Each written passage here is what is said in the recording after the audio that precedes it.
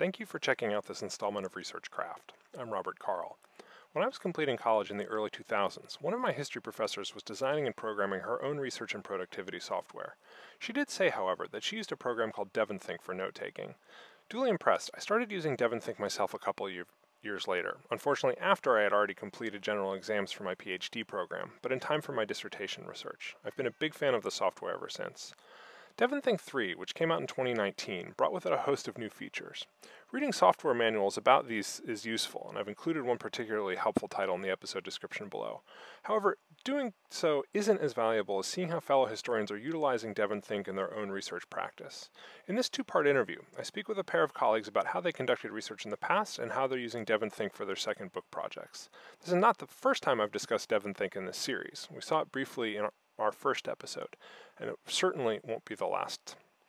My guest in the first part of this episode is Sarah Osten, who is an associate professor of history at the University of Vermont. She's author of the 2018 book, The Mexican Revolution's Wake, The Making of a Political System, 1920 to 1929, which appeared in paperback in 2020. All right, well, Sarah, thank you so much for coming on Research Craft. It's really great to see you, and I'm super excited to talk about DEVONthink, which is a program I've been using for a long time, but I know I'm not using it as well as I should be using it. So I'm super excited to hear about how you've been using it for your new project. To get us started, though, maybe you could tell us about how you did research for your first book. So when I was thinking about this conversation, I sort of realized that with my first book, I was coming up with workarounds because I didn't have something like DEVONthink. So you know how it is. You put together a huge amount of material. You're trying to cross-reference things from multiple archives. And I didn't have software to do that. I didn't have a good way to make documents findable. And I had two really interesting methodological challenges with the archives that I was working in Mexico for my first book. One, and they're sort of opposite challenges in terms of how you find a document. One is that in the Mexican National Archive, when I did my dissertation research initially, you weren't allowed to photograph anything. So it was Xeroxes. And the way anyone in that era put identifying citation information on these mountains of Xeroxes was you had to fill out these little basically bookmarks that you would put in the folio of documents, and everyone had to have your name and your research ID and the citation information for the document. And then they stapled those to the documents. Ideally, that was how it was supposed to work. And there was no other identifying information.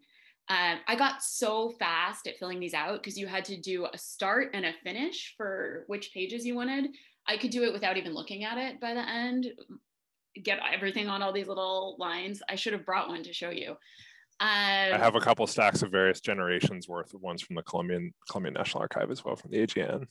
Yeah, so that was sort of presented its own kind of challenge, because when I got home from doing my dissertation research, I had thousands of Xeroxes that I had to then file, right? They had to still be associated with their citation information, but then I had to figure out how to cross-reference paper. So that was one problem. Particularly because my book was really about alliances and then the breaking of alliances and relationships and correspondence. I was literally putting different voices in dialogue by connecting different archives and coming up with different ends of the conversation between local and state archives, and then the National Archive, and then personal archives that were in a different place, and reconstructing the literal conversations that were happening, and sometimes finding the two ends of the correspondence in different archives in order to reconstruct those. And doing that on Xeroxes is really difficult. Then I was working in state and local archives in southeastern Mexico, where I was allowed to photograph. So then I had a sort of different body of sources in a totally different format. And then I was working in the Calles archive in Mexico City, which didn't allow copies or photographs. So that was straight transcription. And they were only open effectively about 4 or 5 hours a day at that time. So I think my record for, I'm an okay typist, but not the best. I think my record for words that I was able to transcribe in one day sitting in that archive was about 10,000. Wow. And that was literally me after months of doing this, trying to break the 10,000 barrier. Right. Right. And what I found was the research I did in those archives ended up being really different because I couldn't do the sort of bulk collection in the Cayes archive. I had to really read the documents first and be mindful, how much do I need this? If it is a 5-page typed document, I spend half an hour in order to have the whole thing. Right. That's really different than when you're in an archive where you can and you can just photograph everything and figure out if you need it later. Yeah. Yeah. So I had to find a way to make all of these different collections intelligible in one piece, but also how to make these different kinds of files searchable and findable. And that was an incredible challenge. It took me from the beginning of my dissertation research to when my book was published, I think was 14 years. Wow. And yeah, this is a conversation we should have had at some point in the last 14 years. So, and then things changed at the National Archive in Mexico, and it got a little bit easier because I could start photographing. And that happened, I think, before my dissertation was done, but after most of my dissertation research was complete. Sure. So it's funny, you know, I just wrote a new piece about some of that older research. And for the first time in a long time, I was actually going through Xeroxes again. And miserable. Yes. Yes. And then, you know, the other interesting thing I've been working on where I've had to really revisit some of that early work and really think about what I did and retracing my steps and how I want to do research now to make it easier to retrace my steps if I ever have to do this again, is I'm working on the Spanish translation of my first book and having to find the original Spanish for every quote. Having been through that myself, it was a nightmarish process. Yeah. And I am very diligent. Even the copy editor of my book commented how diligent I was in my citations, but I think the error rate was like 3%. And in a book with 1,000 citations, in some cases, you know, I was off by a couple of pages, but in a few cases, I cited the wrong document entirely. So it was a very humbling and very, very challenging process. My nightmare has been this folder that I have of Xeroxes that's about this thick, which was stuff I didn't refile after I did this the first time writing my book manuscript. I finished and I thought I never have to look at this stuff again probably. And I just put it in one giant folder and it is labeled Chiapas refile. And there are about 500 documents in there. I mean, I still have photographs from the Colombian Presidential Archive that I took my very last week of dissertation research in 2007 that I've never gotten around to categorizing. Yeah. So I know that you're very opposed to iPhoto as a system, but iPhoto was actually what I was using for the photographs that I had. And I came up with a way of sort of creating metadata in iPhoto. And actually, one of the reasons I was stuck with iPhoto for a while, because I was sort of thinking about how do I move to a single piece of software where I can consolidate all of these different things, is that none of the software that I found that was sort of designed to do this would import my iPhoto metadata. Oh, sure. Okay. Yeah, I mean, so many pieces of this are path dependent. Sorry, so many pieces of this are path dependent, and that's one of them. But I think it's tell us what you did. Tropy was the first piece of software I looked at, and I sort of decided to spend, I don't know, 3 or 4 weeks just investing the time to see if it was going to save me time. And the problem with Tropy is that I could import the photos from iPhoto, but I lost all of my previous tagging. Yeah. Yeah. And I also found it was a couple years ago, so it was kind of an early version of Tropy. Sure. And large file imports, like more than a couple hundred, were crashing it. So I sort of gave up on that, and I just continued with iPhoto. So iPhoto does have some tagging abilities, which is part of the reason I was using it.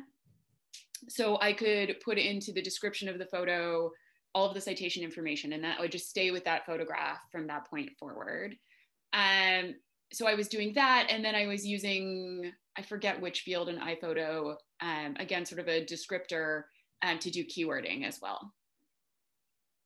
So the basic process would be at the end of the day, coming home from the archive, putting stuff into iPhoto immediately, and then making sure all of the citation information for each photo was immediately associated with that photo. So I could never lose track of it. Good. And iPhoto does have some searchability. And I should be clear, by the way, that I am not advocating using iPhoto. Right. This is what I was doing for lack of a better way of doing it. Right. Sorry, what year was this, more or less? I probably started doing this as soon as the AGN in Mexico started allowing photos, which would have been like 2008. Yeah. Yeah. I mean, one of the problems with iPhoto around that time, and one reason that I came up with an alternative system, is you hear these horror stories. Well, two reasons. One, lack of transparency as to where the images actually were on your hard drive. Yeah, that's layers deep. And then also you hear these horror stories about someone whose iPhoto database would get corrupted and they'd lose access to their images. So that's why I was not an advocate. That's great. I was lucky to not have that. But so one of the problems that you have when you're taking a huge number of photos is, I don't know how it is for you when you're in the archive, but I'm just sort of hyper focused and I go down all these rabbit holes, which are good, right? You want the rabbit holes. You want to be able to explore a little bit. That is the main advantage and joy of being in a physical archive. Right. This is what Laura Putnam refers to as side glances, right? And very often the side glance becomes sort of the main focus. And it is the beautiful thing, but it's so hard to balance that psychic sort of mental load as you're doing it. There's a real intensity to the just mental work that you do in an archive. I think particularly you're not working in your first language. Yes. That is hard to describe to people who haven't done it. I remember I would come home from the Mexican National Archive and they didn't have a cafe or anything. There was no convenient way to eat. So I would just work straight through to maximize my time there. And I would come home to my apartment and I would eat something and then I would just go to sleep. Yeah. And I remember my roommate at the time at one point just watched me after having seen this procedure every day. And he said, "What do they do to you?" Yeah. Yeah. Well, and one of the other components that's really hard if you're photographing is just the repetitive strain of taking, I can take 3,000 pictures in a day, but leaning over my tripod, it's going to give me headaches. It's going to make my back hurt. It's going to make my neck hurt. So sort of that combination of the mental challenge, the mental load, and then also what it's doing to you physically, it's really, it's inhuman in a way. So, and you can only sustain sort of that pace of like working 6, 7, 8 hours in an archive for a week or two at a time. If you've got months, maybe you can be a little more methodical. You can sort of be kinder to yourself. But now that we're archival tourists, especially at this stage of our life and our career, it's sort of maximize every minute. And I know it's going to physically hurt a lot by Friday. There was this amazing phase of my research, which was really probably the best and most fun research I've ever done, where I was working with an uncatalogued collection of personal papers. And it really was like someone had, and I assume this is actually what happened, someone had just taken a file drawer and dumped it upside down into a box and then given it to the archive. And thank God they did, because a lot of people would have just thrown it away, just this old dusty stuff from this guy that isn't really considered important by most people, but became the sort of central figure of my dissertation and then my book. But first of all, you learn a lot about the person. He clearly had this habit of folding up telegrams really small. So I had all these little squares that were about like yay big. And I had to with gloves and a mask, like carefully unfold them and then figure out, how do I photograph this document without damaging it?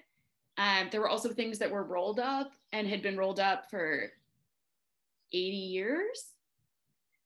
So it was this amazing, and again, you can't really put anything on the document because you have to protect the paper. It was this physicality of research that I think we don't always appreciate, where, I had one elbow on one corner and then another elbow, and I'm trying to like take a picture at the same time. And it really was like this full body research experience. Yes. Just trying to get a clear image of a document sometimes. Yes. All right. So can you go ahead and show us, share your screen and show us Sure. some of how you went about this earlier stage of research? So one system that I came up with, which was very entertaining to the archivists where I was working, was to come up with basically analog metadata. So I ripped up little pieces of paper and had keywords on them and would lay them on the document and then photograph it, so that I could I wasn't just retracing my steps in terms of how do I find this document again, but what was I thinking when I saw this document, and why did I copy it, and how do I want to file it later? So anything that's really important in this stage of research gets a little star on a little piece of paper, and sometimes there are little arrows, particular things, to literally guide myself back to what I noticed about that document that made it important enough to photograph. Okay, that's great. And then I was also doing keywording. So here's an example. Love it. So this is from the personal papers of Tomás Garrido Canaval, who was the notorious socialist governor of the state of Tabasco. And you can see that what I was most interested in here, you can see my analog keywording, is what was happening inside rural Ligas de Resistencia, how the Ligas operated internally, and their rules and regulations. So that was the keywording. And you can see how I've organized my iPhoto here as well. Mm-hmm. So this is all stuff for my book research, because this is for the first book. This isn't how I'm doing my current book, thankfully. Give us a sense of, well, it's two questions. First, give us a sense of volume. How many photographs do you think, how many documents are in this iPhoto collection? I'm going to guess somewhere in the neighborhood of somewhere between like 8 and 10,000. Okay. And then you did a lot of sort of, this is individually tagged metadata, right? Is there some sort of spreadsheet or other database where you kept track of stuff on the other end and sort of aggregated it? Not for this stuff. Okay. So this stuff is organized by what chapter in the book it belonged in. Mm-hmm. And what archive it's from. So you can see chapter 1 on Yucatan. I have things from the state archive organized by year. And then for the second chapter, again, this was one that was about different states. So it's what state it's about and what archive it's from. And then you can see it goes all the way down like that. Okay. And is there any overlap, between like... And then there's my honeymoon and wedding photos there at the bottom. Is there any overlap between like, AGN 6 and any of the other AGN folders here? Like, so what happened if you end up citing the same document in multiple chapters? And maybe that wasn't the case in your book. No, that came up a couple times. One of the challenges of the book was that I was trying to write a story about national politics, but based on 4 states. Sure. I don't know that I would do it that way if I wrote this book again. I'm glad with how I'm happy with how it came out, but it made it very, very labor intensive because it required really immersing myself in the history of each of those states and then figuring out how all those pieces fit together, not just with the states amongst each other, but then also with the national story I was trying to tell. Sure. So there definitely, one of the challenges of writing the book was avoiding redundancy. Okay. And how do I make it a chronological narrative that also has all these multiple strands without jumping back and forth in time as I'm going from state to state? So there definitely were challenges like that. And I think really the way I dealt with redundancy was once all the pieces were together, going through the whole manuscript and realizing, well, I cited the same document twice in different contexts. How do I account for that in the book? Do I want to keep it? But yeah, that was the only way I sort of dealt with that issue. Okay. Say. Yeah. My concern, if I saw this organization, obviously this was for your first book, I would worry about sort of taking, one archive stuff and breaking it into separate albums or folders like this, rather than having it all in one place, centrally organized, and having some sort of secondary layer in between. Yeah, I mean, the advantage of doing it this way is that it made it easier to retrace my steps for citation. Yes. No, let me see if this works. If you bring up the information, okay, so you can see there's additional metadata here, right? You can see I have the citation information, and then I have my keywording down here. Okay, gotcha. Because that made things more findable in iPhoto. Mm-hmm. So the first sort of process was to put citation information on every document. And then the second was to go through and really read the documents and do the keywording. Gotcha. And so if I was writing a section on rural ligas de resistencia, I could do in Tabasco, I could find this document by searching for Tabasco and rural. Yeah. I love seeing the Canon PowerShot metadata tag there, the venerable camera. My dad just visited and gave my kids his old one. It was the same model, not quite as nice as the 800. Shout out to that camera, which I purchased to do my dissertation research. I think I purchased the camera in 2006, and it only just stopped working. So that is the camera I've been using this whole time. It's very small, it's very portable. I didn't really care if it got lost or stolen or broken, except then I let my 5-year-old play with it, and now the autofocus doesn't work anymore. Yep. I still have mine. It still works. I'm about to give it to my kids though, so that'll be the end of it. So we can talk about what I am replacing it with in the sort of second part of our conversation, because I just had to make this decision and sort of decide. I mean, it's one of those things where if it's not broken, don't fix it. There was no reason for me to upgrade. I would go into the archive and everybody would have these much fancier, newer cameras, and they were using iPhones and iPads. And I had a system that worked. Yes. And it was very reliable. And I didn't find that I needed a higher resolution than that camera could handle for my purposes. And it was great. Yep. Well, I feel the same. I feel the exact same way. There are circumstances where I do use an iPhone for lighting reasons, particularly for taking pictures of, say, the screen of an old microfilm reader. Wow. Yeah. And I found that that's much better than the digital SLR that I normally use for taking pictures in archives. But I have my equipment. I feel comfortable with the setup, so it's great to hear that that's also the case for you. It's reassuring to hear that's also been the case for you. I briefly used a tripod and then I stopped, in part because of the physical spaces that I was in part because I didn't want to carry it around. I try to have a pretty small bag with me, just for comfort, just being on the subway, whatever. But I also just found, when I'm in the Mexican National Archive, which is where I do most of my work right now, when I can be there, it has a lot of skylights.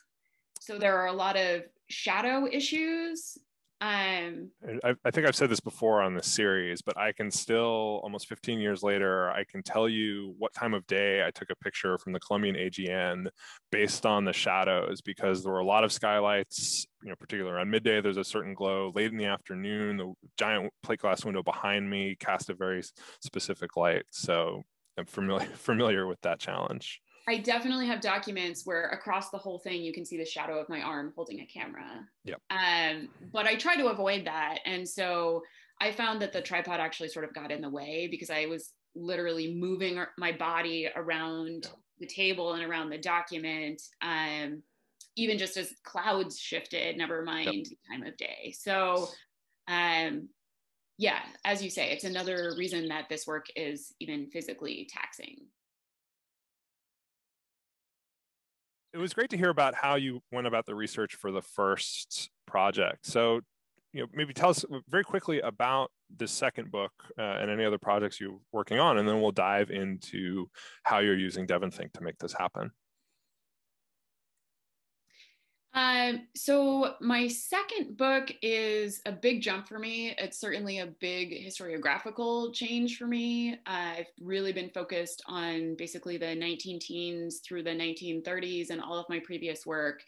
And my new project is really about the 1970s and early 1980s. I'm looking at Mexican solidarity with Central American revolutions. And so I just got through saying you shouldn't write a book comparing 4 different places, and that's not exactly what I'm doing, except now instead of 4 states, I have 4 countries because I'm looking at Mexican solidarity with revolutions in Guatemala, El Salvador, and Nicaragua. And the thing I'm most interested in is what did revolution mean in Mexico in that period? Sure. What did it mean to politicians who were pursuing particular diplomatic agendas because they needed to revindicate the ruling party's revolutionary credibility in some cases? What did it mean to solidarity activists who were starting to develop a really increasingly coherent counter-narrative about what revolution meant? And why did the Nicaraguan Revolution in particular resonate as powerfully as it did in Mexico, not just with dissidents and leftists and solidarity activists, but also with diplomats and even with the president himself in those years? It's an awesome project, awesome second book project. Thank you. And part of the reason this was supposed to be a third project, but I really wanted to be able to do oral history, and I didn't want to put it off another 15 or 20 years. Right. Yeah, I'm really regretting now that I didn't follow up on some contacts that I made when I was in Bogota three years ago. Particularly now with COVID, I have no idea how many of those folks that I met won't be, are already gone. Yeah. And then, I'm glad you brought up COVID, because this was the other thing that I've had to deal with in doing. I was on sabbatical this year in doing research for this book. I was lucky in that I did a lot of research already in the Mexican National Archive with the secret police collections that are available there, tracking solidarity, activism, and activists. And I also was able to do some research in the Mexican Foreign Relations Archive, looking at the sort of diplomatic side of this question. But what you're seeing here in DEVONthink is this massive collection that's called CAMENA, forgetting what the acronym stands for, but it's a collection of, well, as you can see, numerous collections that are really directly related with the project. A lot of journalism, but then personal papers collections from activists of different kinds that have all been collected and totally digitalized and at a university archive in Mexico City, which has been an amazing resource, particularly when I can't be in Mexico. Right. So this is a case where I really, using DEVONthink, I have been able to unite disparate collections because I have all these photographs from the SRE and from the AGN that I did in the earlier. Sorry, SRE is for the Foreign Relations. Foreign Relations, sorry. Yep. That I did, a couple years ago when I was doing the very initial stages of this work, and I'm able to now cross-reference it through DEVONthink with these documents that I've been able to download from the CAMENA archive. And it's really no exaggeration to say that this software has completely changed how I do my research. I downloaded the free version. I was going to use it for a week or two, like I said, to sort of trial run it and see if it was actually going to be useful. And I think within about 2 days, I was ready to buy the software license. I was sold. And like you said, I am very sure that I am not maximizing all of the things that DEVONthink can do, but just the limited way in which I'm using it has really been transformative to my work. Awesome. Well, walk us through it if you would. I'm dying to see, if you click on one of these folders, what we're going to find inside. Sure. So one of the really interesting sort of research rabbit holes I've fallen down doing this project is the gay liberation movement was really involved in solidarity work in Mexico. So the radical gay left in Mexico was going to all of these solidarity with Nicaragua events. So it's going to end up being a whole chapter, I think, of my book. So you can see that the way I've organized this is from the Camena collection where it originated.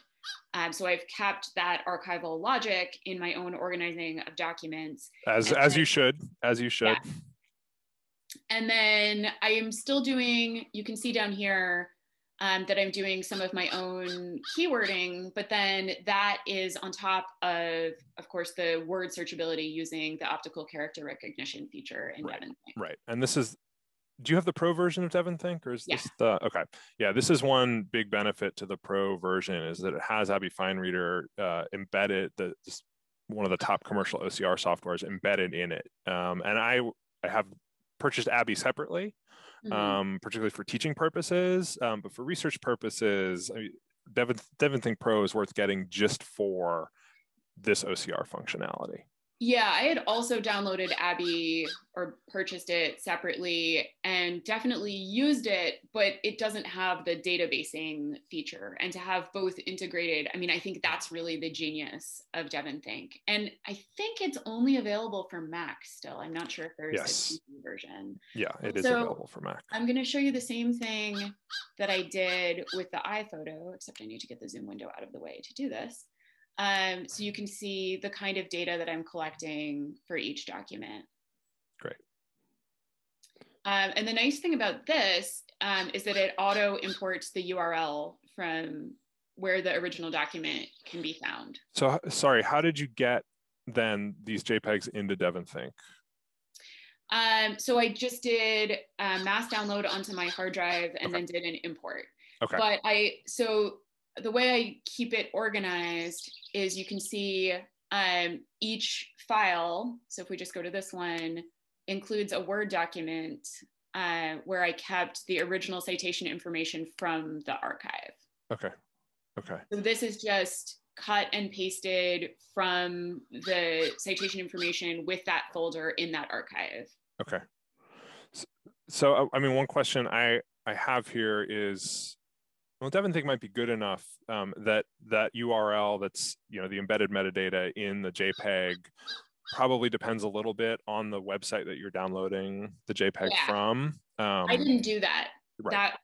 That was included as metadata with the photo. Right. And then if you could do me a favor and just control click on one of the images and we can find out where it lives on your hard drive.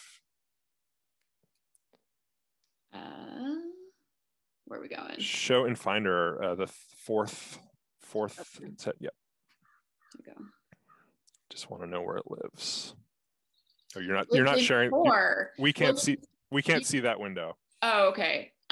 So I have a folder that is like archival documents, and then I have the archive, and then I have the collection, and then I have the particular set of photos that I'm downloading. So you sort of have the archival hierarchy in both places, right? It exists in folders on your hard drive, and then it exists again here. Has that created any storage problems for you? Not yet.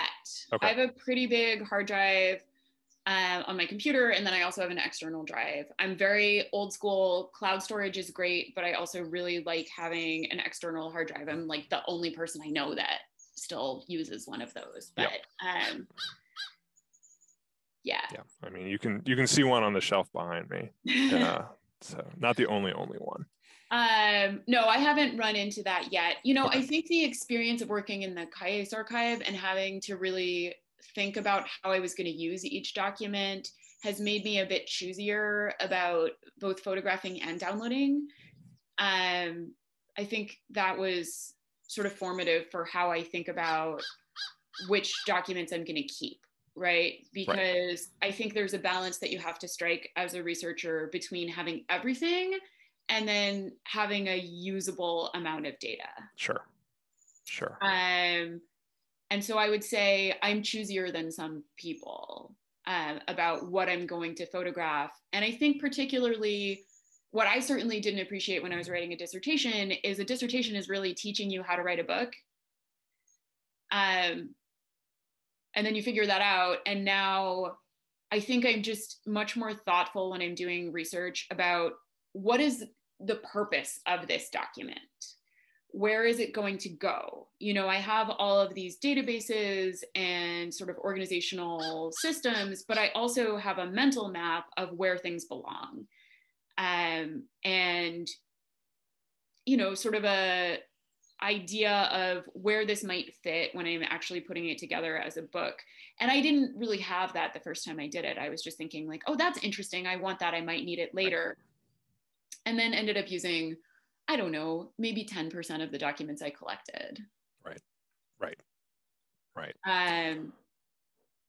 So show us then, so this is a great overview of like how, you know, how you've imported the research documents in, sort of some of the tagging, the search capabilities are really great in DEVONthink. So you've uploaded these. What comes next in your workflow?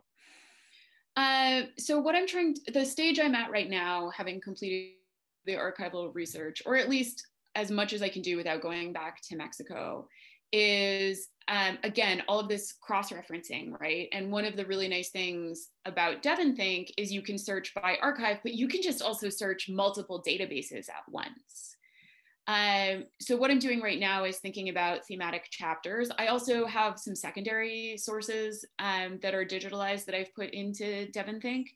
And so as I'm approaching each sort of thematic section of the book, one of the things I'm able to do is say, search for a person.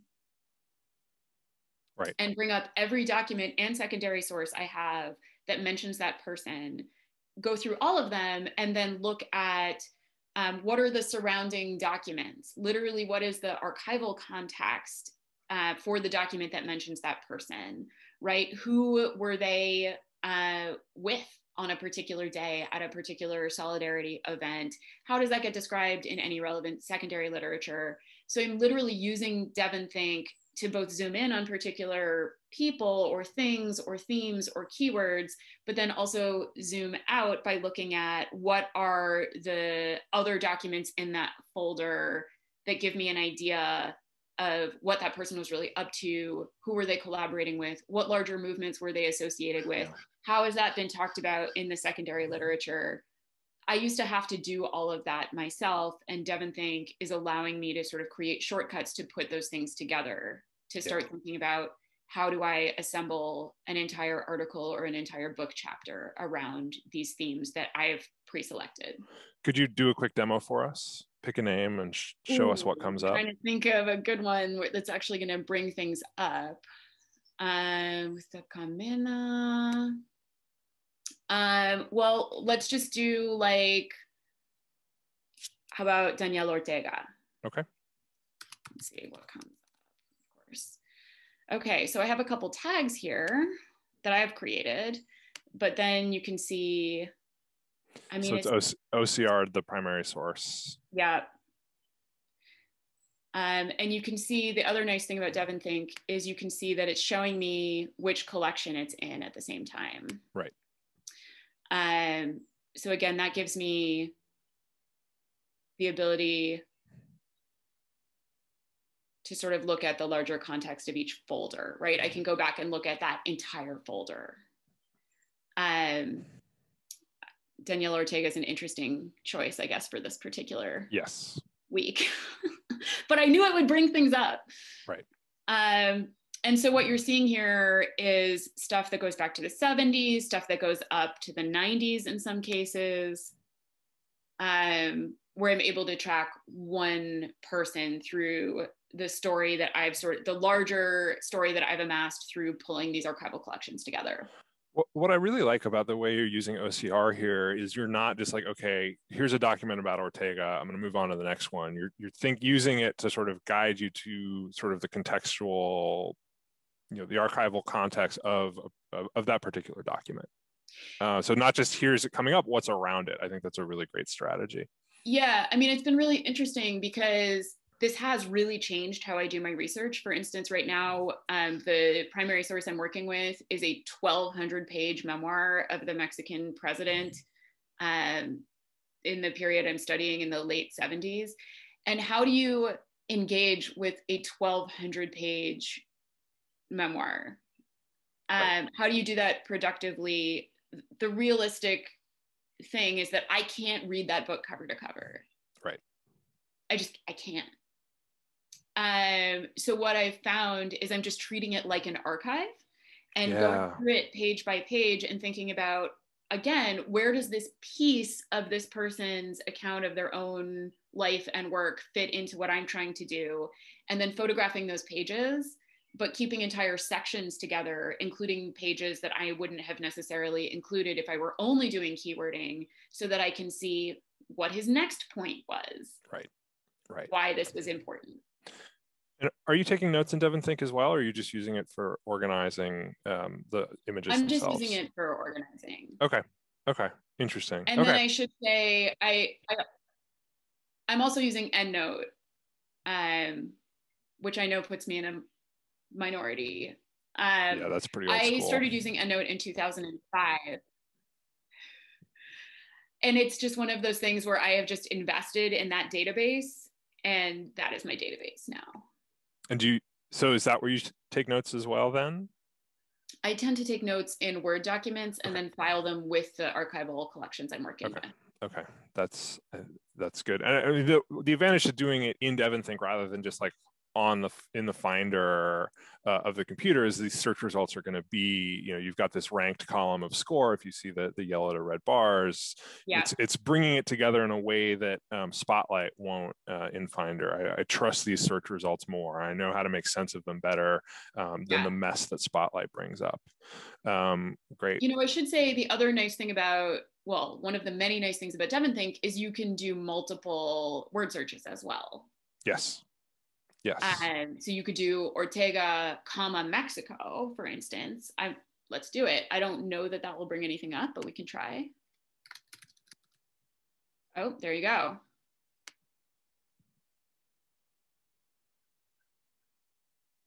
Although I don't see where it mentions Mexico. Oh, there it is. There it is. Last word.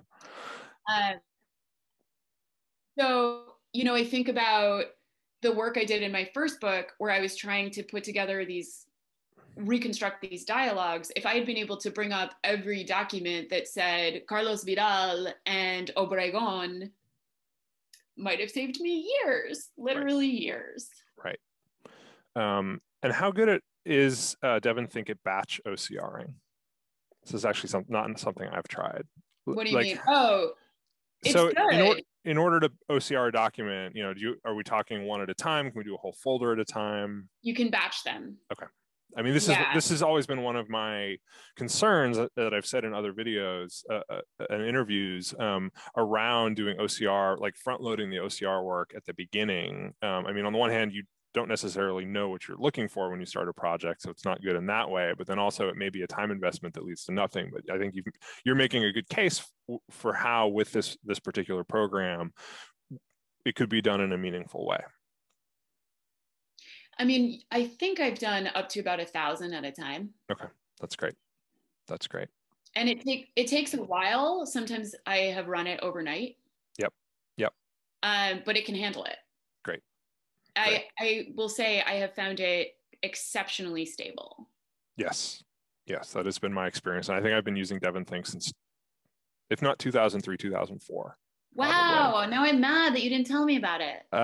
See, this is, as long as we've been for as long as we've been friends, there are advantages to Twitter and having these conversations out in public. So yeah. Actually, I've known you since about 2004, I think, 2005. It's okay. I'll forgive you someday.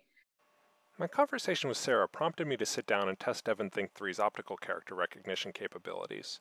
I've used DEVONthink's OCR previously on PDFs of older articles or scanned books so that I could annotate them on my iPad. I was interested here in finding out how much larger my digitized archival files would become if they were text searchable. One feature of DEVONthink that I appreciate is the ability to both import files and index them.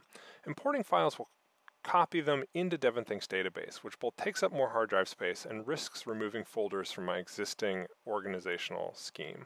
By contrast, indexing files in DEVONthink retains their original location on your hard drive and doesn't take up additional storage space.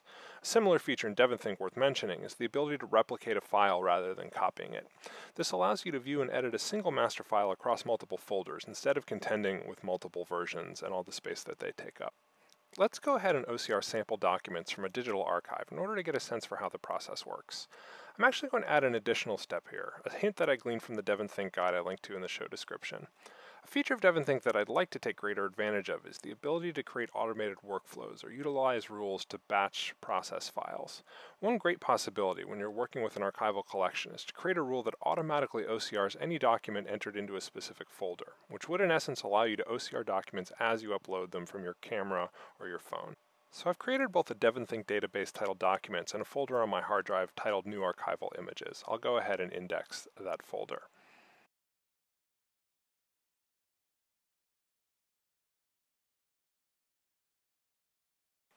I'll then control-click and create a new smart rule, which I'll call Import and OCR. Then from this drop-down menu, I'll select the New Archival Images folder. In the next section, I'll change all to any and set a couple of rules. So change one set of kind is images, add another rule, kind is PDFs. I'll then have DEVONthink perform the following action on import, selecting OCR. Finally, I have to add a couple more steps. One is move into database. And the last one is move the scanned OCR documents into the documents database that I have created. With that set, let's drop a couple of un-OCR'd PDFs from a digital archive into the folder, the corresponding folder on the desktop. As you can see then in the lower left, DEVONthink has started OCRing those files. I sped that up for you. It took about 7 minutes to do roughly 150 pages, and those PDFs are now OCR'd, and we'll look at the outputs in a moment. First though, I'll mention that DEVONthink also has a number of pre-installed templates for rules and other actions. If you are interested in just importing a bunch of PDFs into a database to then OCR, one handy possibility is PDFs not searchable, which will create a group that shows you which of your imported PDFs are awaiting OCR. Let's try another option for OCR. The majority of documents that I digitize in the archives are formatted as individual JPEGs. Earlier, I ran OCR on JPEGs that I photographed in Columbia's National Archive in 2018. The indexed folder has about 260 files, which took a couple of hours to process. As you can see here, DEVONthink created a PDF from each JPEG within the same folder on my hard drive and indexed the PDFs in the database. To my surprise, the PDFs are only about a quarter the size of the original files. Let's see what the OCR produced. The archival folder contains the judicial records of 3 late 20th century inmates, one of whom was sentenced for kidnapping. If we search for kidnapping, secuestro, we can see the results.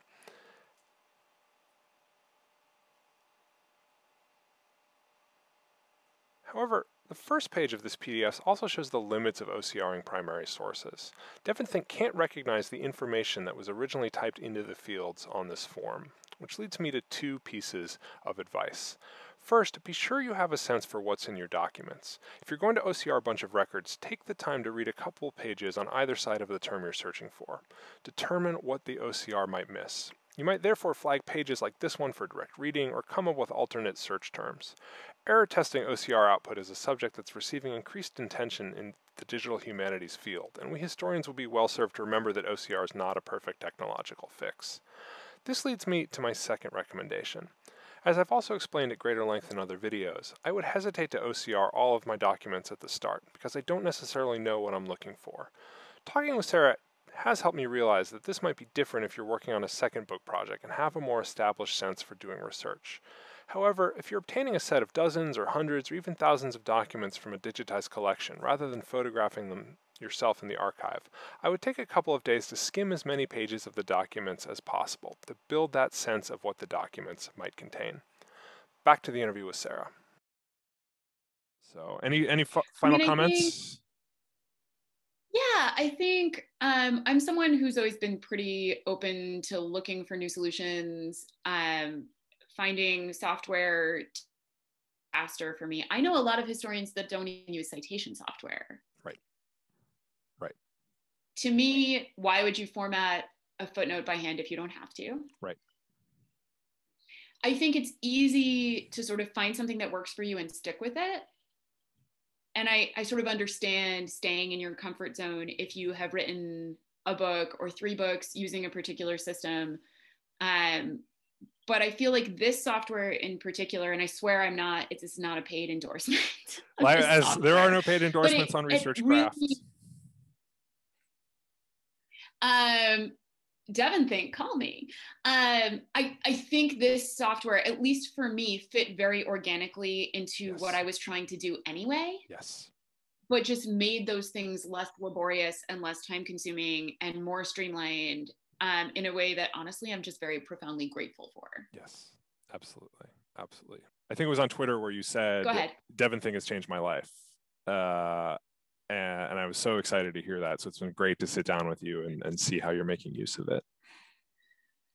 It's been fun to talk about it. It's fun to nerd out about something that actually really has changed the quality of my life as a researcher. Awesome.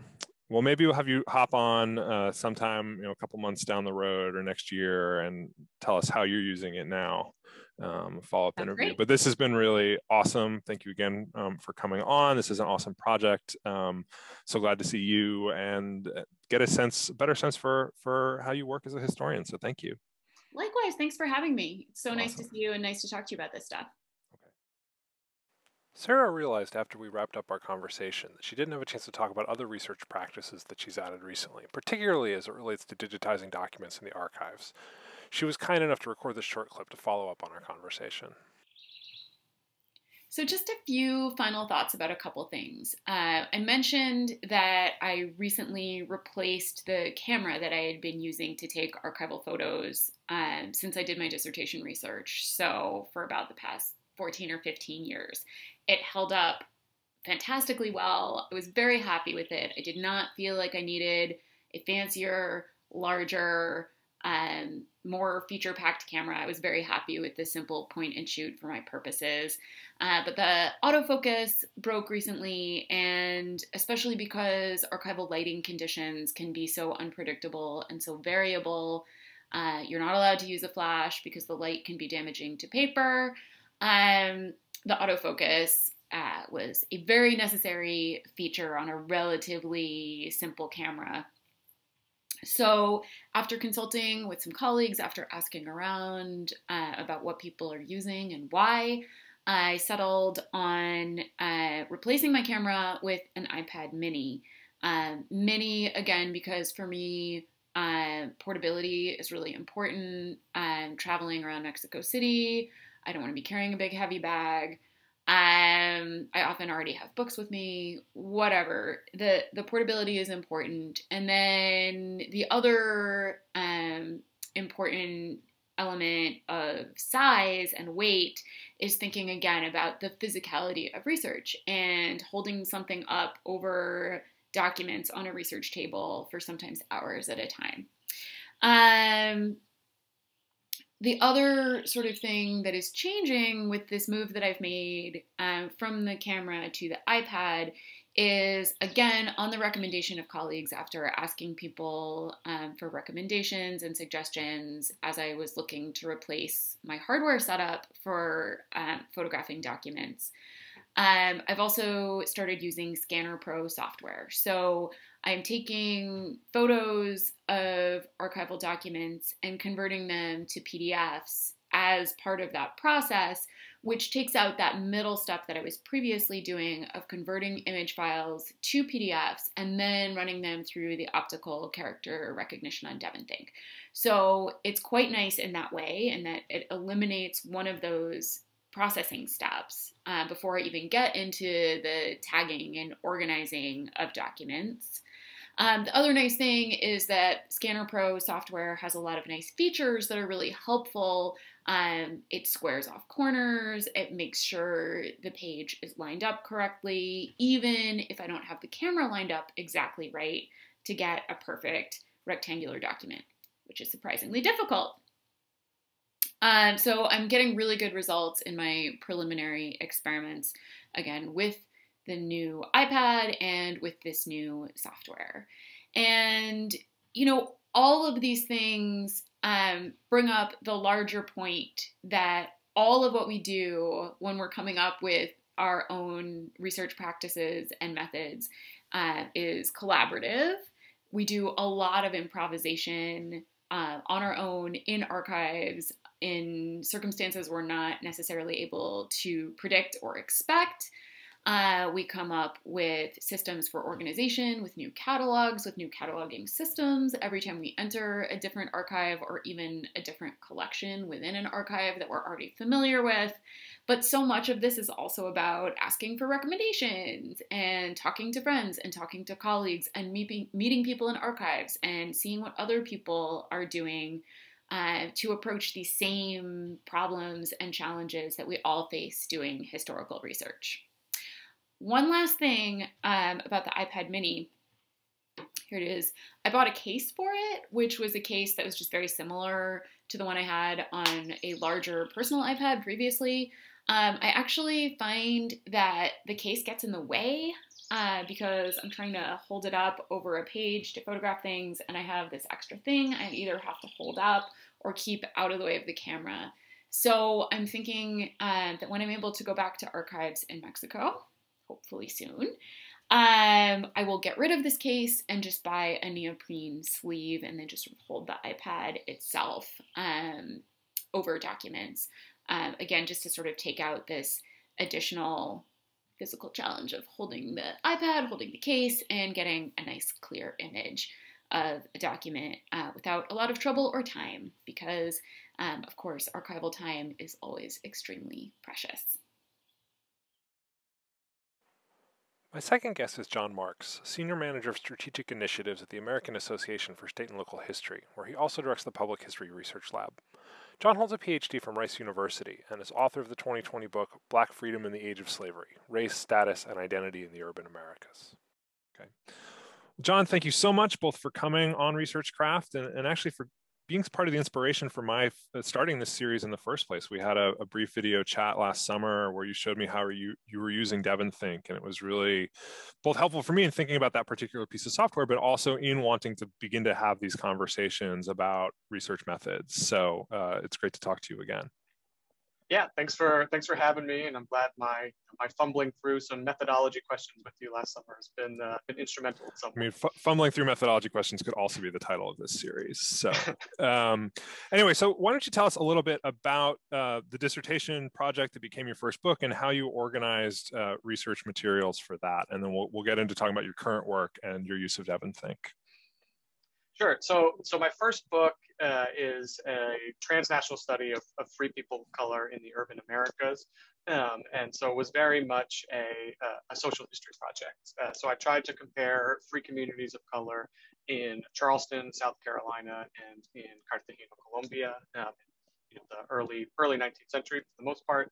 And doing a project like that involves trying to track a lot of individual people across a pretty wide range of different types of documents, especially when you're working in two different national contexts. I conducted research on the 3 continents for that project. And so it was a lot of different streams of research that I was trying to make speak to each other. And I wish I could say that I had this holistic approach of how I was going to organize my research when I went into it, but I definitely didn't. But I did use, eventually ended up using an earlier version of DEVONthink for that dissertation project, and so was trying to keep my transcriptions of archival documents that I was doing, of petitions to the legislature in South Carolina and things like that.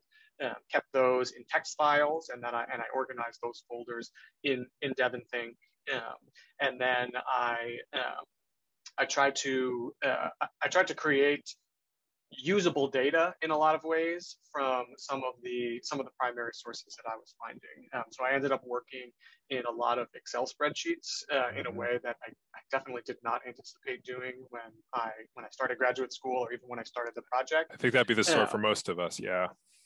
Yeah. So like looking at things like the 19th century censuses, the decennial census in Charleston, looking at a colonial census in Cartagena, a later artisan census that they did of all the neighborhoods. It had all this really rich information about race and occupation and spatial relationships about where people were living and who they were living near, and what kinds of relationships they might have. But it's really hard to tease that stuff out when you're just working from the archival documents themselves, or working from a picture of that document. And so I really wanted to be able to put it into something quantifiable. And so I was taking kind of painstakingly taking those handwritten archival censuses and putting them into Excel spreadsheets so that I could say things, like X percentage of free people of color were barbers in Charleston, and this percentage were barbers in Cartagena, or the most popular occupations among free people of color in both cities were things like tailors and shoemakers and stonemasons, for example. And so I ended up working in this sort of quantitative space that I didn't anticipate, but that ended up being really productive. But I think the biggest thing that I wish I had done differently with my dissertation and my book research that I was trying to solve as I approached the second project is that my notes and research in secondary sources were almost completely separate from the notes and research I was doing with primary sources. And so, I would read PDFs and highlight them, and did a not great job of actually taking notes and writing down my thoughts after reading an article or reading a book. And so I ended up going back to things multiple times. And I didn't have a really clear way to look at all of that at the same time, right? To be able to say, these are the things that I found in this article, and this is how it relates to this primary source, and I can look at both of those at the same time as I'm writing this chapter. And so that's something that I've been thinking about as I'm approaching a new project. But with the book, I ended up working and doing my writing, or with the dissertation, ended up doing my writing in Scrivener.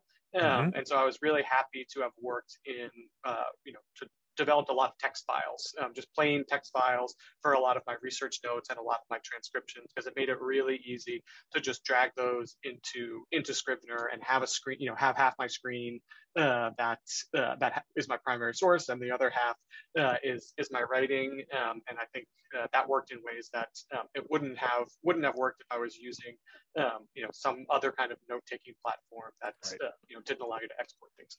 Right. Well, I saw recently that the new version of DEVONthink, the new version of Scrivener, you can actually just drag and drop text from one to the other, which I'm excited to try once I upgrade my Scrivener for my new laptop. Yeah, that's great news. I'm far away from beginning to write anything except notes to myself. So that is good to know. And somewhere in the not too distant future, I'll be able to take advantage of that. Yeah. Well, so tell us about your really cool new projects. Yeah, thanks. So I'm working on my second book now. And in short, I'm writing about the lives in freedom of the 123 people enslaved and then emancipated by George Washington. So George Washington, in his will, he declared that the enslaved people that he owned outright, which doesn't count the enslaved people that were owned by his wife's estate, the enslaved 123 people that he owned would be free after his death and after the death of Martha Washington, after the death of his wife. And so I wanted to write the story of what happens to those people in their lives in freedom. right? Some of these, some of them are in their 70s and 80s when they gain their freedom, but many more of them are children, are teenagers when they gain their freedom in 1801. Washington dies in 1799. Martha Washington sort of fears for her life the next year because all these people know that her life is the only thing standing between them and freedom. And so she says they'll all be emancipated early in 1801. That story is pretty well known. People know that Washington was an enslaver of a huge number of people, and they know that he emancipated them in his will, but it's always treated kind of as the end of a story about Washington and slavery, and the end of a story about early America and the Revolution, and sort of the complicated dynamics of race and slavery and a nation founded on these concepts of freedom and equality. But I want to treat it as the beginning of a story about Black freedom in the early 19th century United States. And so similar to my first project, it involved a lot of even more so actually than my first project, it involved trying to track specific individuals across time and across space through a wide variety of documents, wherever I could find them. And so as I started approaching this project and thinking about how I wanted to organize things, I knew I wanted to try to avoid some of the pitfalls that I fell into when I was doing the research for my first book project. Great. Well, why don't we jump into DEVONthink, and you can show us maybe how you're using that to get around this problem that you had, this challenge you had with your first book.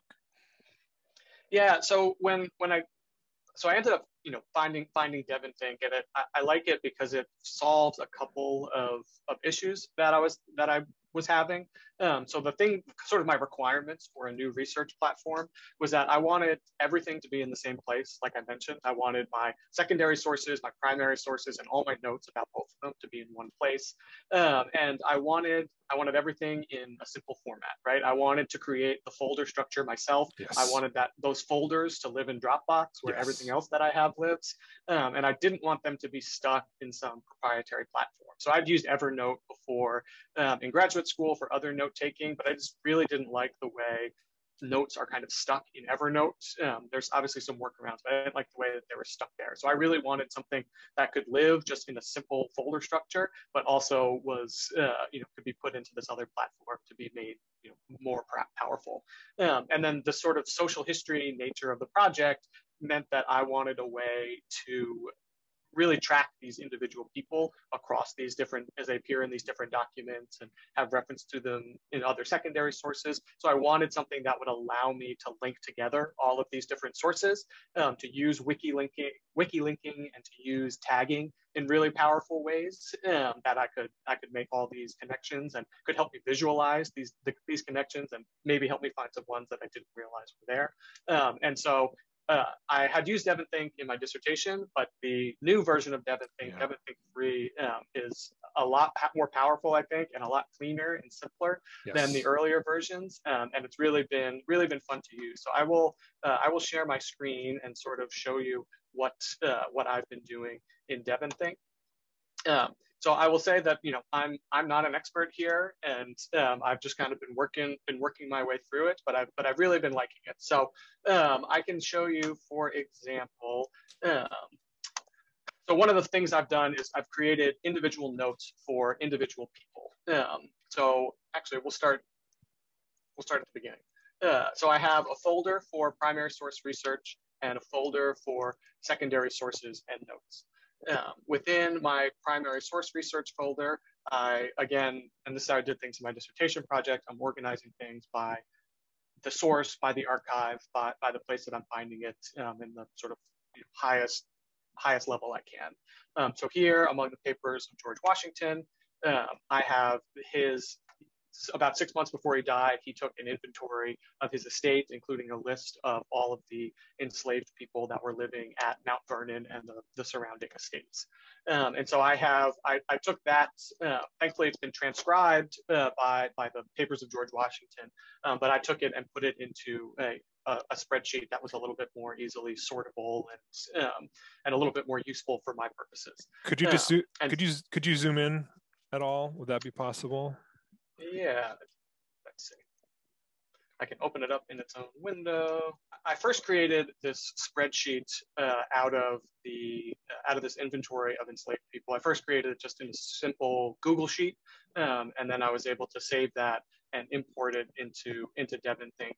So I'll show you the version that is in Google Sheets just because it's a little easier to see, but it functions basically the same in DEVONthink. And so the list that was transcribed by the papers of George Washington has all this information, but it wasn't sorted exactly into columns. And I wanted a way to make connections between individuals, between their family members, in a way that wasn't there in just the transcription of this slave list. So I went through and did just writing their names, occupations where they existed, sex where it was mentioned, age where it was mentioned. The biggest part of it was noting who the owner of the slave was, whether it was owned by Washington or whether it was owned by what they called the dower slave, so owned by the estate of Martha Washington's first husband. And so I can show you all of them. And then there's all these relationships within these, that are noted within the document that I wanted to create links to. So there were, people noted that they were, their connection to a spouse who was, maybe living on another part of the plantation or on one of these, outlying farms, that they had children who were, often listed with the mother separate from where the father was. So I created this family ID category basically, and every time I found a family unit, I just went to the next number, and that way I could keep these people together and sort them in a way that kept them together. And so this was really important for me because once some of these individuals are enslaved people owned by Washington that are married to someone owned by Martha Washington, and so when one of them is freed, the other remains enslaved. These are all hints of where this person might go. If they had a family that remained enslaved at Mount Vernon, they might have remained close by. If their whole family was emancipated, they might have had a little bit more flexibility in where they went in the years afterwards. And just knowing these names is sort of the first place that I was able to look to have any hope of finding them in the documents. Obviously, the biggest challenge working with this is that the vast majority are not given any surnames. Almost all of them. These surnames are mostly ones that I found in subsequent sources and then have been able to work back into this sort of master spreadsheet. But just to go back to DEVONthink, so I have this list of people, I have this list at least of first names, and in Virginia, there's a law passed in the early 19th century that all free people of color have to register their freedom every 3 years at the county courthouse. The vast majority don't do this. Some do it one time and never do it again, but it was at least a place to start to try to track these individual people. And so I was able to go into the Fairfax County court records and find the Register of Free Blacks, and this is a PDF. These are PDF scans of that document. And I see under the file type that the kind of file this has been OCR'd. Was it OCR'd when you downloaded it, or did you OCR it with DEVONthink or another program? Yeah, great question. So it was not OCR'd. So I was able to bring it into DEVONthink and just pretty quickly add OCR to it so that I could do a search for it. Could search within the document, could more easily highlight within the document in ways that made sense. So this document was sort of one of the first places I started. It's an index to these free Black registrations, these registrations of Black freedom. And so, this is more or less how they all look. These are transcriptions of the original documents. But I was starting this research during COVID, and this is what I was able to get my hands on, which ended up being really useful. And thankfully, several of these have referenced specifically that a person, they all mention where this person received their freedom. And so several of them mentioned George Washington by name. And I was able to go through pretty quickly, finding the ones that actually mention Washington. And what I like about DEVONthink is that I was able to go through this register and I was able to take notes and just put my notes of, where I wanted to, what items in the book I wanted to look at, and to do that to do that pretty quickly. Right. And I should say, for people who aren't familiar with DEVONthink, you could double click on one of these other note files and open it up in a separate window. You're not sort of bound to this one sort of flat pane, right? So you can have multiple things open at the same time, which makes it convenient to check notes against each other, to read one thing against another. Yeah, so I can open my PDF over here, and I can have, great. I don't have to go, scanning back and forth or flipping back and forth through an index. I can, I can just have them both here and say, these are the ones I want from book 2.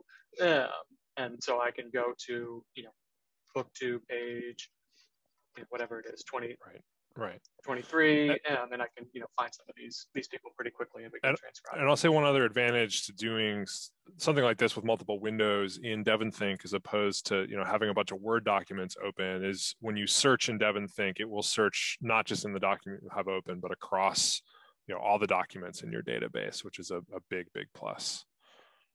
Yeah, and so it's, if there were if there was an individual person that was mentioned in documents that I hadn't found already, it's more likely that DEVONthink is going to find that for me than if I was working across, just an Acrobat and a Word document, for example.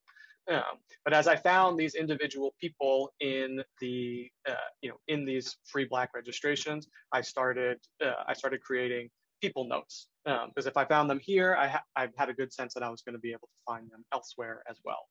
So I can show you how that works. I found this person in the Fairfax County Free Black Register, book 2, item 167, which is on page 70. And what I really like about DEVONthink is that all I had to do to make this link, back to the Fairfax County Free Black Register, all I had to do in order to do that was to type in exactly how I have the title, Fairfax County Free Black Register, and it just creates a link to it automatically. Wow. Okay. You hadn't even shown me that, I think, when we talked last summer. That's really great. Yeah. So that that is really helpful. And again, underneath it, the same thing. It's the, I found this woman, Thomas and Gray, who comes up in the records a couple of times. I found her in the 1799 slave list. So I have her in the Washington slave list, 1799, and it creates that link, which is really, really helpful. And then you'll see in some of the notes that I've written for myself, I have some questions for myself, and some things are transcriptions from documents, other things are notes to myself. So I try to write narrative or notes down here while cool. I'm saying, like, this is who I think this person, because you read these things and you think you're going to remember them and you never do. Always write it down. Always write it down. And so I tried to make a good effort as I started this, of like, this is who this person is, this is who I think they're related to. But if I think, so this person is the daughter of Dick and Charity, who were enslaved by Washington. And so if I wanted to, if I had I don't have a note for them because I haven't found them anywhere else. But if I had them, say, you can see here, like she gives birth to someone named John Gray, and all I have to write is, I put them all last name, first name. Right. And if you want to see who that is, you can just click on that. Right, and it'll jump you to this other file. Yeah. Right. And so this is WikiLinking, just to yes. put the name on the practice, because you mentioned that earlier. And I think you can change in the preferences how the WikiLink appears. So you have it last name, first name with no space in between. I think there are a couple other options for formatting. Yeah, and so I mean that was just how was the easiest way for me to organize people. And so the reason the wiki linking is work, it automatically creates that wiki link because I'm typing something that is essentially a file name in DEVONthink. And I think if we go back to to this initial one, to Thomas and Gray, something that as I add more documents in here and as I do additional research and I'm writing additional names, something that I think will eventually be helpful is it will show you over in this tab over here, it'll show you some of the items that are related to, that seem closely related to it. So here, these are groups that are closely related, and these down here are documents that are closely related. So obviously this is the one that we're on, Thomas and Gray, and then it thinks that, because of some of the words and context clues that are in here, that the file for Jasper Morris, or the note for Jasper Morris is closely related to it, or Morris Jasper rather is closely related to it. And I don't know whether that's true or not exactly right now, but as I add more in, I think these things will get more useful, and it can help point you in the right direction to connections that you maybe hadn't thought of already. And so this is just another one, another example of a person note that I have going, someone that I found in a lot of different sources, right? So I found them found this person, Morris Jasper, in 2 different of the free Black registers, and those links will go there. I found them in the 1850 census, and that'll bring you, to the 1850 census page that I have downloaded for connecting him. He's somewhere on here. I won't go through looking at that list for now. And, can go forwards and backwards. I found him referenced in a newspaper article describing his death as alleged in 1872, allegedly as the last of the enslaved people owned by Washington who to die. There's lots of people who claim that to be true. I found multiple of them, some of them who I don't think were even enslaved by Washington to begin with, which is a sort of interesting part of this project I'm looking forward to exploring. But again, if because I have this linked to the newspaper, I can click that and go straight to that note, which works really well. And so it lets me follow up, as I'm going to be writing about, I'm imagining anyway, I'll be writing about these people at different times, at different points in the book, connecting them to different chapters. And this is a way of keeping it together, keeping the notes and sources together, that I can go through and find all these things, all these places that I found this person, and get to those documents pretty quickly without opening 1,000 different files, and without trying to remember where I saved things and where I found that person, and having a bunch of different documents. And so this was, when I realized that it could do some of these things, it was pretty exciting for me. And I think it's going to continue to be useful for me. Yeah. Well, I've been using DEVONthink for, I don't know, 17 years or something, maybe even longer than that. And you've just shown me a totally different way to make use of the software. So this is pretty incredible. Yeah, and some of the other things that I like about it, so these are all individual people, which is an important way for me to organize it, but I can add, and that's in my file structure, right? And sorry, let me pause you for a second. Each of those names is a plain text file or a rich text file, correct? Right. Yeah, mostly plain text files. So I can show you here. This is my, in my writing folder. This is the tentative name of the project, Lives in Liberty. Great title. And so this is my my primary source research, right? So you can see,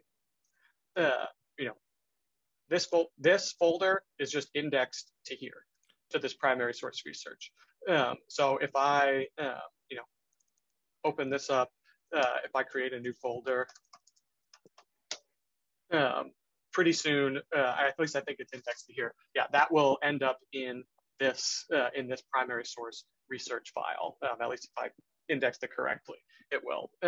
And so, I can make changes here, and that's simple. But you'll see, let's see, where are we? Oh no, we're looking at people. So each of these, these are where the text files are. If you look at, this is the Derrick family.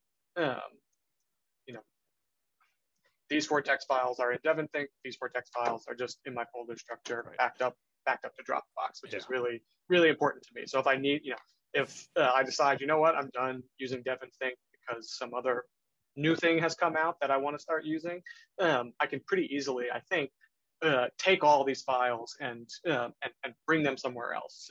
Text files are pretty portable, and so that should if that should come to pass, that'll be an easy transition to make.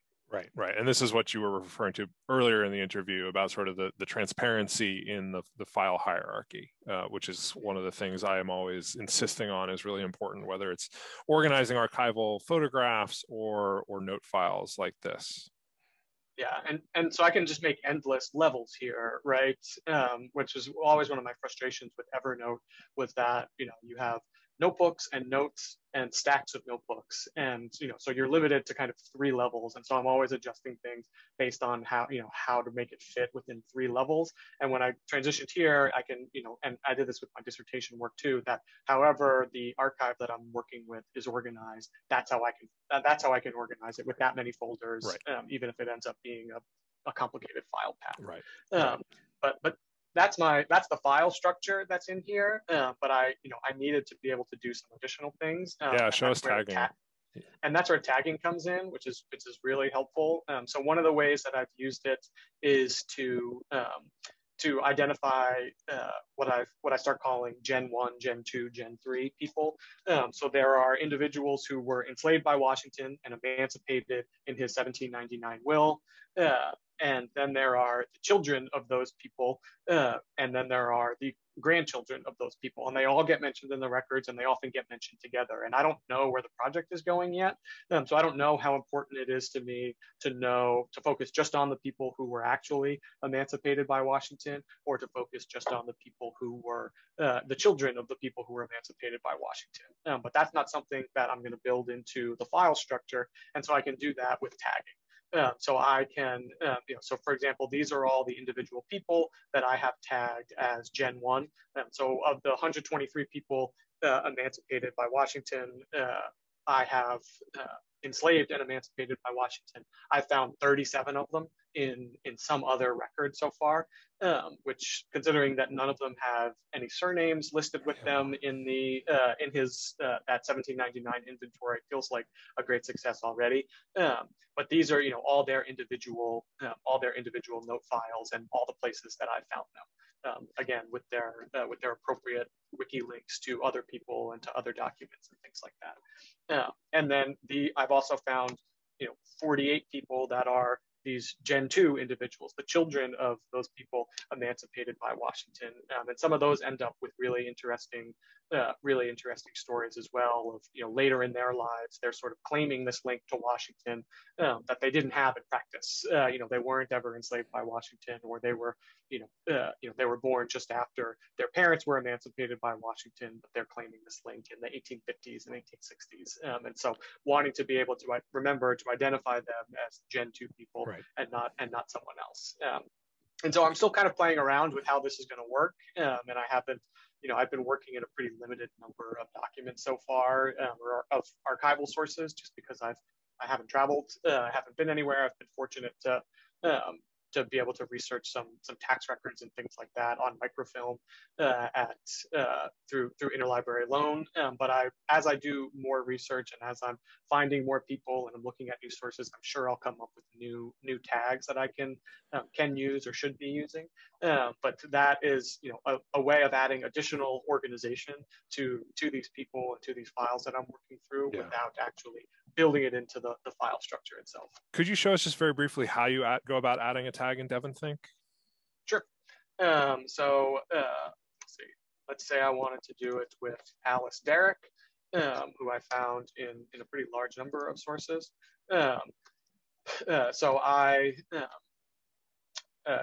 You click on the note.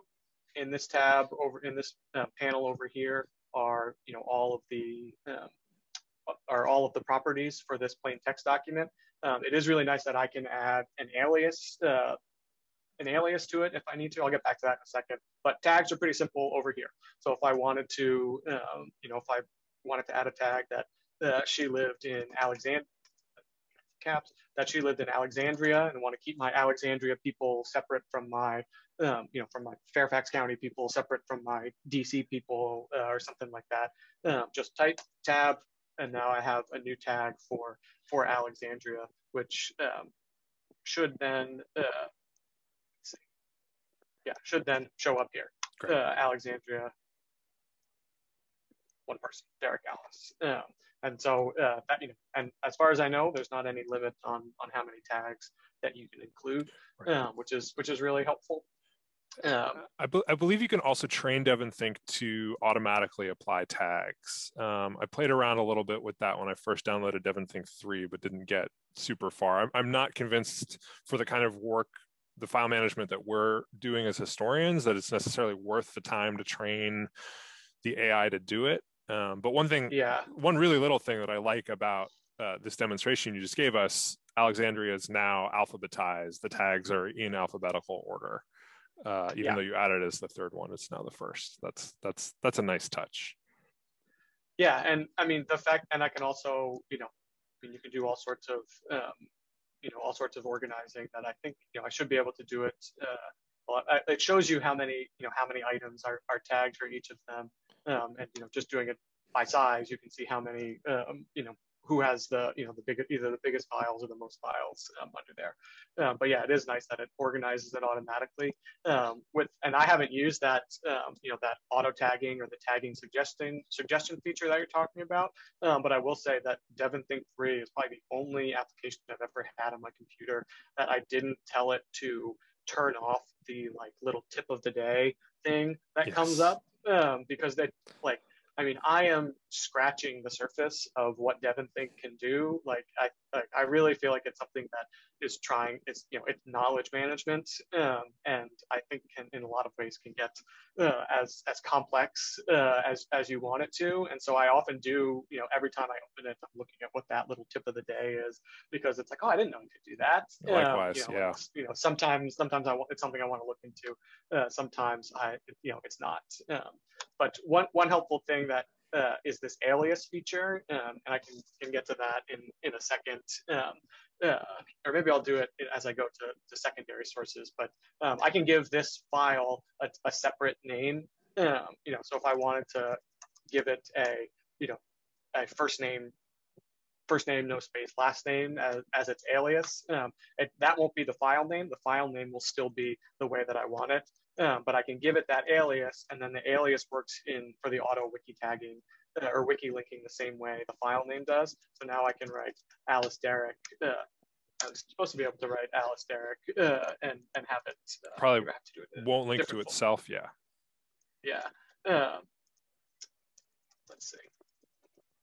Yeah, and so now it can do it with the alias too, which is really helpful in secondary sources, because at least I always have secondary sources where the year and the author name is one thing, but in my head it's always it's always that book, or it's always the this article, or I'm thinking of it by title. So I can add that in as an alias while still keeping my file names clean and uniform, which ends up That's a really great suggestion. After speaking with John, I tried enabling WikiLinks in my DEVONthink. You can link between documents manually, or choose one of several options for having the program do it automatically.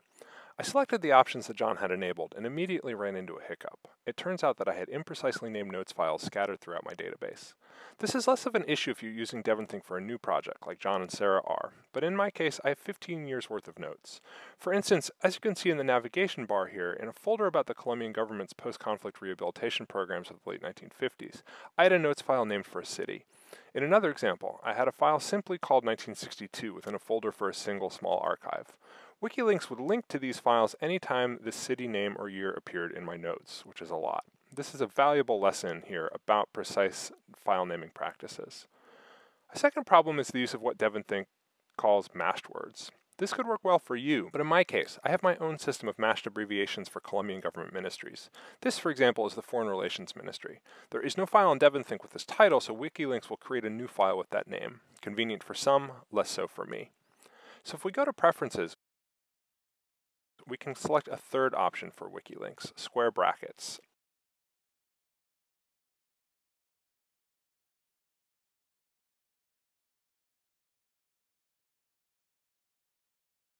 This is what I think I'll use from now on.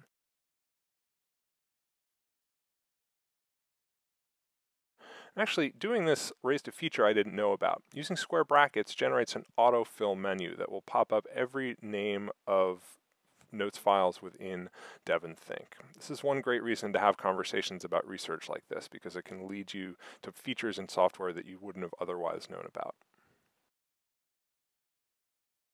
Back to my interview with John. Will you show us more about how you use this for secondary sources too? Yeah, so like I said at the beginning, I wanted something that could keep all of my secondary sources in there, as well as all of my my primary sources. And so for secondary sources, I am and I just have a couple in here because I originally started with something different and I'm kind of moving them in. But I've mostly been doing primary research so far. But for example, this is my secondary sources and notes. This is my article. I have them all organized by author name and publication year, just to keep them all uniform. But there's some really, really great features for how this works.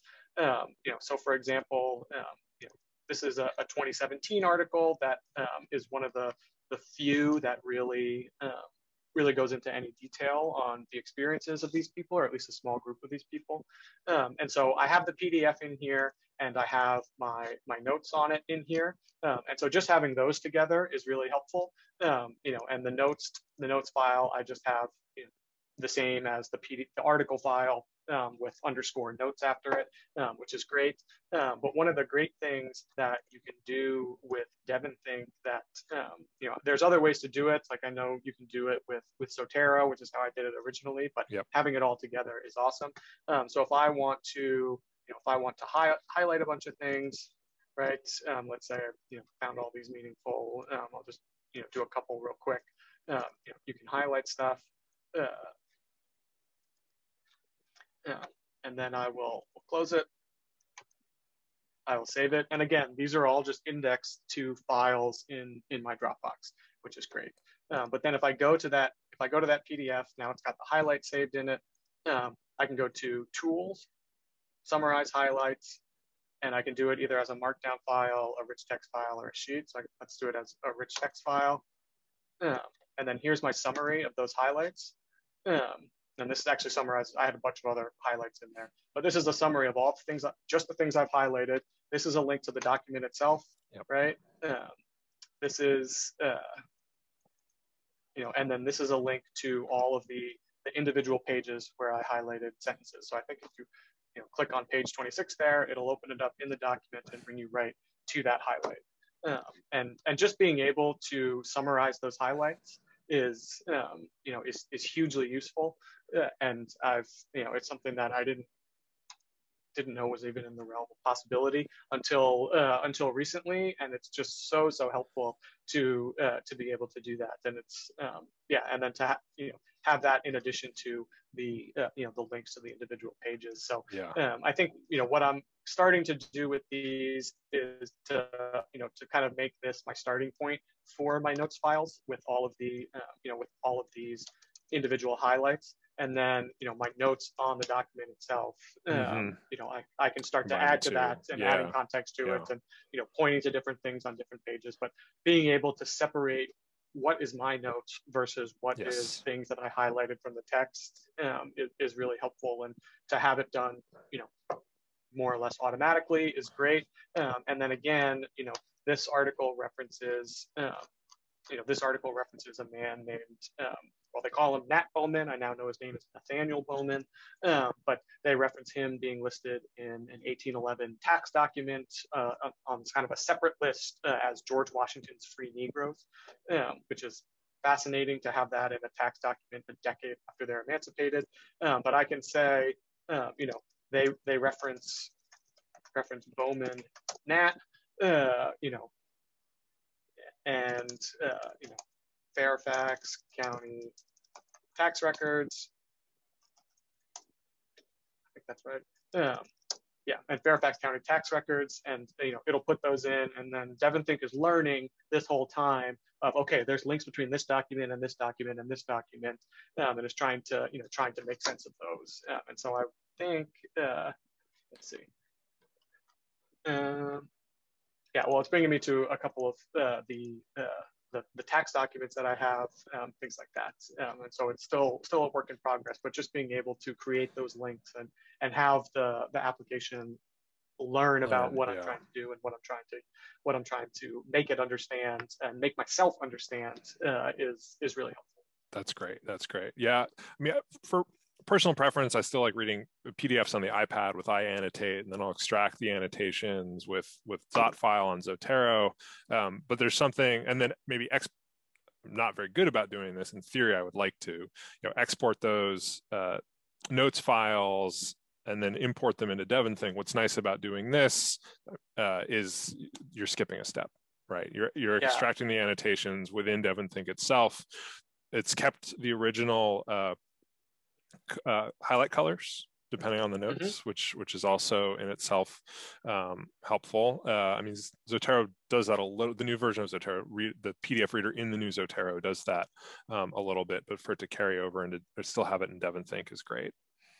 Yeah, and I've never been a Zotero user, and I will publicly admit that.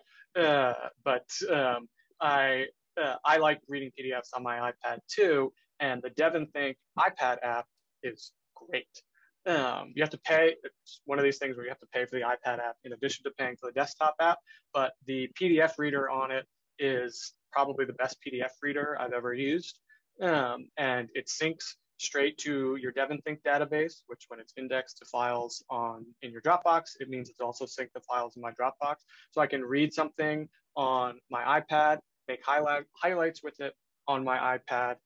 It syncs a couple seconds later, and then it's synced all the way through my Dropbox. And when I'm ready to go back in and actually extract all those highlights and make them into this note file, it's ready for me to do that on my Mac. Well, which is pretty awesome. I talk a lot in this series about the path dependency of research processes and workflows, and I think you may have just broken path dependency. I'm gonna have to look into the iPad version of DEVONthink and try this out.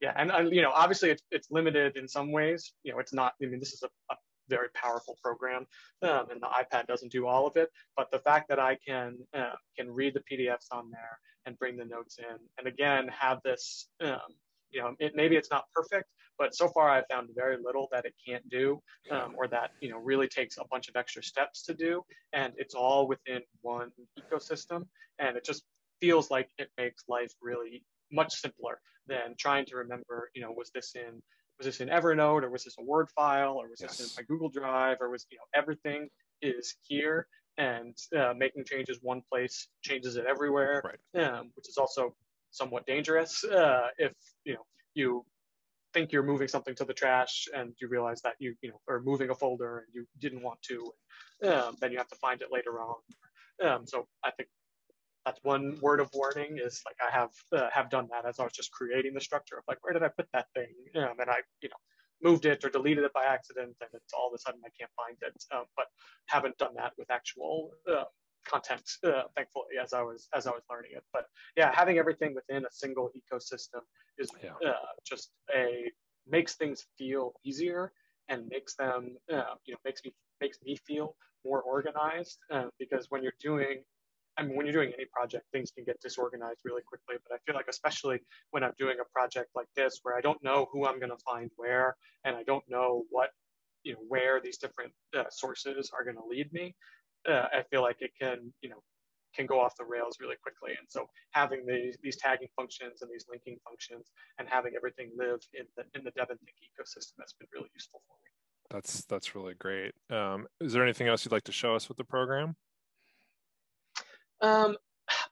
Not really. I think adding that adding the primary source stuff or adding the secondary sources in there was really what kind of sealed the deal for me, of like, I'm going to use this is what I'm going to use for this project, because this is perfect.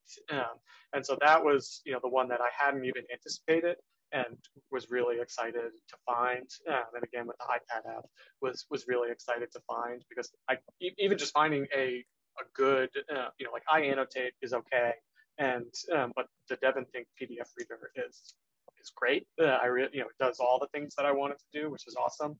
But that's pretty much how I've been using it. And now that I've been in this platform, I've started finding other uses for it, other kind of knowledge management things that I realized that realizing that what I'm doing requires some kind of knowledge management solution, and so I've started using it in my day job, in my actual work, that it also involves, a lot of reading and note taking, and PDF reading and things like that. And so I definitely didn't anticipate that it would extend there, but it has. That's been kind of cool too. Cool, cool. Well, thank you so much for this rundown. I mean, this has been so informative. And it's taking everything I have to not just log off this call and start messing around with my own DEVONthink to begin to link files. So thanks again, and hopefully we can check back in a couple years from now as you're made progress on the book and hear how this has gone, new features you found, new pitfalls. Really appreciate your sharing. Yeah, I had a good time showing you all. Like I said, I've just sort of been making it up as I go along, but it's been a really useful platform for me. Not a cheap one, but has been worth the investment for all of the added productivity and organization it's been able to offer the project. Great. All right. Well, thanks again, John. Yeah, thank you. Thank you for watching this episode of Research Craft. If you have additional tips on how to use DEVONthink, please reach out. I'd love to hear them. I'm @RACarl on Twitter. Please subscribe to my channel and check out other videos in this series as well.